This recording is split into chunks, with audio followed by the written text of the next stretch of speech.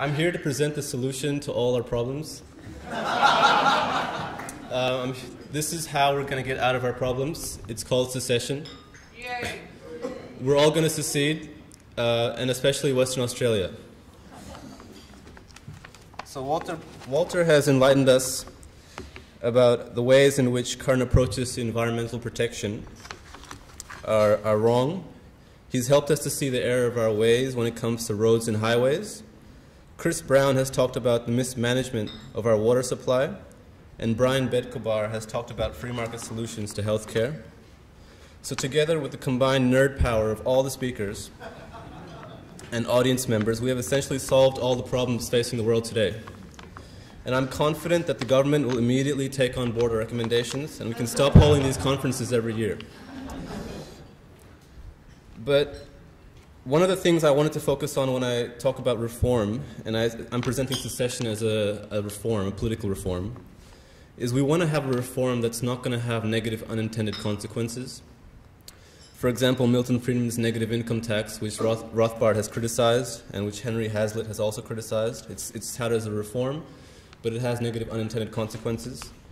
So we could argue for privatization, denationalization, desocialization, but why not argue for a reform that will instead put the right incentives in place? And even if you're a left-wing person, a right-wing person, or an up-down person, you're still going to have a reason to support secession. So we're going to have an argument that can persuade people who aren't libertarians. So I'm going to be arguing that the one thing we can do today, and when we go back out in the communities and we try and spread the ideas we've learned here today, is we want to try and persuade people that world government is a bad idea, and that secession and nullification are good ideas. So the United Nations, the IMF, the World Bank, and the Australian government, they're big into world government. They like to run things on a global scale. They don't really like local communities. We used to have that back in the days, but you know, that's sort of like a quaint notion that no one really talks about anymore, except for us, of course. And so what I'm trying to say is that we need to get back to local communities. We need to think about the advantages of those, the incentives especially, that are created by local communities. And we need to stop funding the world. As Ron Paul says, we give money to people for things which are totally inconsistent with other things which we claim to support. We give money to Israel, and we give money to its enemies. We have no idea what we're doing. Our left foot doesn't know what our right foot's doing. So what we want to try and figure out is how are we going to get to a situation where we can put the right incentives in place and we can stop funding the world. So as I've mentioned, these are ideas that can yield bipartisan support. But let's start with some definitions. What is secession? We've got Walter Block here. Block says secession means that the right to stay put on one's own property and either to shift alliance to another political entity or to set up shop as a sovereign on one's account. Mises has talked about how secession, but there are two different kinds of social cooperation. There's voluntary and there's coercive. The purpose of secession is to throw off the coercive hegemonic bonds that bind one individual or group to another larger whole, and essentially to break free of the chains that bind one group to another. One way to bring about secession is to hold a simple majority vote. So the right of self-determination in regard to the question of membership in the state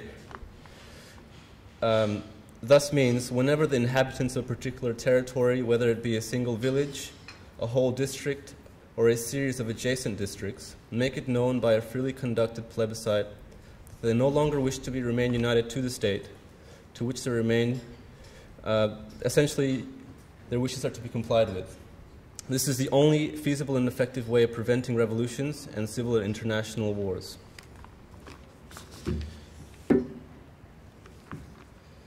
A nation, therefore, has no right to say to a province, "You belong to me, I want to take you." A province consists of its inhabitants, If anybody has a right to be heard in this case, it is these inhabitants. Mises took the idea, a lot of people say Mises was an anarchist. I disagree with that. Maybe he wasn't a full-blown Walter Block anarchist, but you know, he wrote about how if it was technically possible, you could take secession down to the individual level. So maybe he didn't think it was technically possible, but in principle he supported the idea. Now the other thing we can talk about when we're trying to promote a reform, a political reform that could yield bipartisan support, is nullification. So this is a diagram that sort of says what nullification could look like. So we have the federal government telling us what to do, but then we have the states essentially protecting us from the federal government's depredations. And this is actually the way that a lot of constitutions, federal constitutions, are structured. They're supposed to be about the states as independent sovereign units, and then the federal government is supposed to play a minor part. But historically, it's just become the opposite of that. The federal governments have grown to ridiculously large sizes, and they've taken over some of the states' powers, as we know here in Australia. But what's the legal basis for secession? We can trace it back to the Declaration of Independence. That essentially was about seceding from the British and forming an independent American nation. But for some reason, we've been taught to glorify Lincoln. Here, he's sitting here in the Lincoln Memorial, essentially as a king. He looks like a king. He's in his throne. We've been taught to glorify people who are anti-secessionists and who are centralizers. In Australia, we've had our secession movement in WA. Maybe people from WA might know about this already. In the 1930s, we had a secession referendum, and nearly 70% of the population voted in favor of seceding. But the eventual outcome, unfortunately, was that we didn't end up seceding. Instead, we went to the British and we tried to get permission from them to secede. But that's not secession. That's sort of like secession is, as Mises said before, it's the majority vote in that area because people who live in a particular area have the right to decide.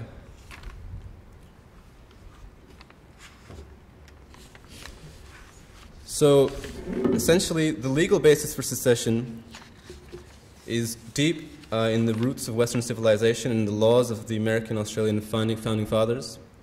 And the starting point is, of course, the Declaration of Independence. The Constitution, the Australian Constitution, doesn't explicitly prohibit it, so it's not going to be a legal problem here either. And I've written more about that in the journal article, which is linked to this. But why do we want to secede? We want to secede. Why does Western Australia, why should anybody secede? The benefits are economic competition. If you have a lot of different independent entities competing for residents, you're not going to have the situation we have today where states can essentially do what they like to their citizens because they know it's hard to leave. So that's probably one of the main benefits. We also have the benefits of regulatory costs and other things from the center. The federal government puts a lot of taxes on the states, and they take away money from the states, and they give back less than the states have been raised, tax revenue. So there's a lot of benefits. And in the sense that people here in Australia might think that we don't need to secede because everything's running around pretty smoothly. We're third in the world for economic freedom. We're fifth in the world for beer drinking. Do we really need to secede? What's the big deal? What Hans Hermann Hoppe has pointed out, though, is that secession is, and Rothbard has pointed this out as well, secession should be done on its own merits. It doesn't have to do with, because it puts the right incentives in place, and because it gives government a check, because you can move to another country, it puts the right incentives in place, and it lets people move whenever they essentially don't like the state they're living in, whereas the present system is much, much more regulated. So I'm running out of time, so I'm just going to go quickly into the practical steps that we can do as secessionists. And I'm assuming everyone here could be a secessionist. Number one, you can buy membership to Liberty Australia. Number two, you can subscribe to the Capital.hk magazine. So what we're trying to do here is trying to create a movement in favor of secession spread this idea because it's a bipartisan idea. Spread it, and even if you don't agree with, even if people don't agree with the specifics of it, they're going to agree with that it sets right incentives in place. There's really, I can't see an argument against secession that makes sense. Maybe I'm biased. But, you know, I feel like, you know, this is an idea that could yield bipartisan support, and we've got to spread it, and these are two ways, the practical steps that we can do to spread it. So thanks for listening.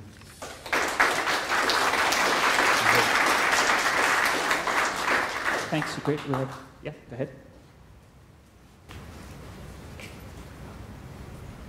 I just read a book, or a booklet rather, put out by the Centre for Independent Studies by Geoffrey Walker, who's a lawyer, and it was about a federal system.